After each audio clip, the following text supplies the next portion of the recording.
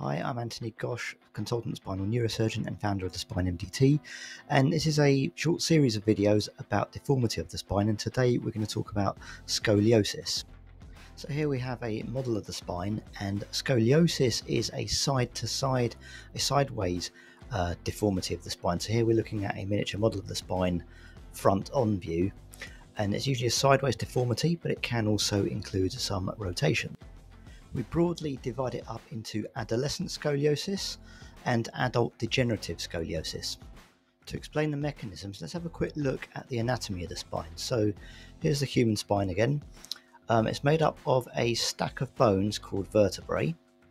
Each vertebrae is a block of bone. So here we have a human scale model of each vertebrae. So that's a vertebrae itself. It's made up of the body, this bit here, which sits at the front of the spine, and an arch of bone at the back, and that creates a little canal in the middle. So when you stack the bones on top of each other, you create a canal down the middle of the spine where the spinal cord runs and all the spinal nerves. And we divide the spine up into cervical, which is the neck area, thoracic, which is the region within the rib cage, and then lumbar, which is the lower back, and then inside your pelvis you have the sacral spine and the coccyx. Then each vertebra, each segment, is joined together by joints at the back of the spine, these here called facet joints. They just allow a couple of degrees of movement at each level, forward and backwards angulation, side to side, a little bit of rotation. But there's also ligaments that strap the bones together, and in between each bone you have these soft cushions called discs. Adolescent scoliosis is what happens during childhood and teen years. So for that we have to understand a little bit about how the spine grows. Most bones in our body have plates at each end of them called growth plates, and that's where a lot of the growth happens. And it tends to be in the spine around these end plates at the ends of each bones where the growth happens. The mechanisms are not fully understood why some children develop scoliosis and why others don't. We do see siblings where both have scoliosis, but equally we see patterns where parents or other members of the family have never had it before and children develop it. So we think there possibly is a genetic element to it, and that's been looked into, but it's not fully understood. One of the theories is that for some reason or another the growth plates get shunted to one side, and therefore one side grows quicker than the other side, causing over time that the curvature to happen and then become exaggerated in the long segment of your spine. It just becomes exaggerated and forms this severe curve over time. And then when children reach the sort of the growth spurt just at that sort of puberty period, and there's an acceleration in the growth, that's when it really becomes apparent.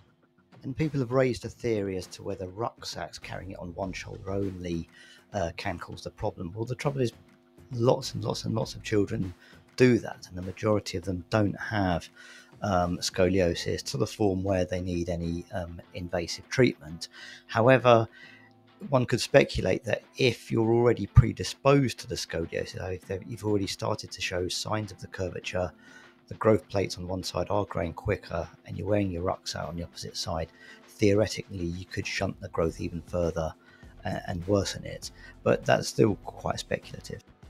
But because that growth spurt at the prepubertal or early teen years is the sort of turning point where growth happens quickly and therefore the curvature starts to go, that's why diagnosis is really important early as possible, because there are mechanisms that can be adopted with special braces you can wear to prevent it getting worse. And the idea of these braces that you wear, they're custom made, and they put some restriction on one side of the spine so that during the growth spurt things kind of try and even out over time, and they can be quite effective.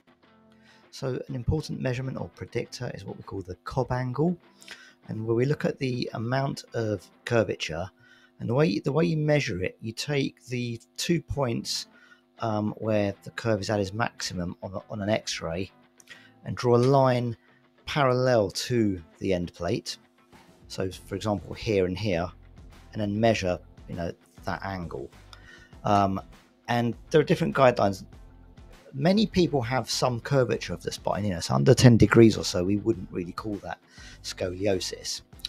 Most patients with a cob angle or curvature of about 40 degrees or so, the majority, especially in that period just at the growth spurt, we should be able to manage them with a brace to start with if you can capture it before that growth acceleration to try and correct some of it. There may be a curve there remaining, but if it's not causing an excessive deformity cosmetically or restriction of movement or a lot of symptoms, then you don't always have to treat these things surgically. Guidelines vary from some degree, but above the angle of say 40 or especially 50 actually, then surgery is strongly advised, because it's likely at that point that things won't correct. And the reason you do surgery, if the curvature is so bad, you can start putting restrictions on the rib cage where you've got, the thoracic segment here is where your rib cage comes out. If the curvature is so bad, sometimes you've got the top of the hip bone touching the rib cage. The rotation as well can cause problems with the ribs, lungs not fully expanding, so your heart and lungs don't function as well as they should. So the reason for doing the operation is predominantly to preserve function. So if a patient is at the point where they've completed their growth and they've got quite an excessive curvature as described, then surgery can be advised, if the cob angle is 40 or 50 degrees especially and above. It often depends on the amount of the spine that's involved and how long you have to go to straighten it out. And there are various types of operations depending on each individual's patient, but a common one is where you expose the back of the spine, and then in the bones, individual bones, you've got the pedicles. So this is the front of the spine, back of the spine. These bits here are called the pedicles.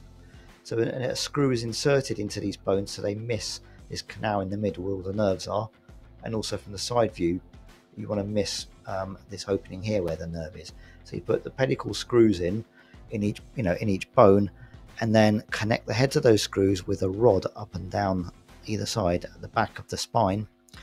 And as you anchor the rod down onto the screw heads, you also straighten it up and then straighten the whole of the spine. You often have to disconnect a lot of the facet joints here because sometimes they can fuse together, so you have to disconnect them surgically, and very rarely you have to do some work at the front of the spine to disconnect bones that have actually fused up at the front. Not very often, but sometimes. So it's quite an extensive procedure. It usually involves a team of 2 spinal orthopedic surgeons at least, and monitoring, electrophysiological monitoring of the nerves. And I advise this is done at a specialist centre that does that specific type of operation quite frequently. Now let's talk about adult scoliosis, and this is now what we call degenerative scoliosis. It usually happens as a result of wear and tear of the spine, of the facet joints at the back of the spine, and collapse of the discs. Just basically wear and tear of all the different areas that the bones are joined together, and then the time when area collapses down, one side will collapse more than the other, and then cause that curvature. In some patients it can be a kind of continuation or triggered from having adolescent scoliosis, and then later in life that can have effects and make you a little bit more prone to wear and tear and curvature. It can cause back pain depending on instability develops, but the main reason I end up seeing these patients, the symptoms they present with when they come to me, is because of the curvature. The opening at the side of the spine here where the nerve leaves narrows down. If you tilt the bone over like this, eventually if you look at that nerve there, as I'm tilting the bone over, it's narrowing it down and crushing that nerve. And that usually presents with pain from a nerve shooting down the leg. So if I'm the only scenarios where I tend to correct a scoliosis in an adult is when there's nerve compression, and it's for the purpose of decompressing that nerve. And it also depends on the configuration of the curvature and so forth, and usually that does require again a construct of screws and rods, Sometimes in between the bones you have to remove the disc and put in a breeze block with a cage to allow the bodies to fuse together. And it's very rare, and I don't tend to do a lot of segments, just a few vertebrae depending on how many levels are compressed and the configuration of it. So it takes a bit of work up to figure all that stuff out with standing x-rays, and also good analysis of the MRI scan and make sure the picture fits with the patient. And I've been explained it's not a cosmetic procedure, it's to try and improve function. For back pain alone, that's where things get a bit controversial between surgeons as well. I personally think there's very little evidence to support straightening up a scoliosis purely for back pain alone, unless you can demonstrate there's an area within that of instability between x-rays of flexing from one side to the other or standing upright and bending forwards. If you can see instability, a segment moving, then that's a different story. But most of the time the reason I'll be doing surgery is to decompress nerves, and often that's if the more conservative measures of physiotherapy and even pain management, various injections to target the specific nerves that are causing pain. It's only when all that stuff has failed. For information, you can visit us at spinemdt.com and take our free online assessment. I hope you found this video helpful. If you did, please click the like button and subscribe. It really helps patients suffering with back pain and spine disease find useful information that I try and post here every week.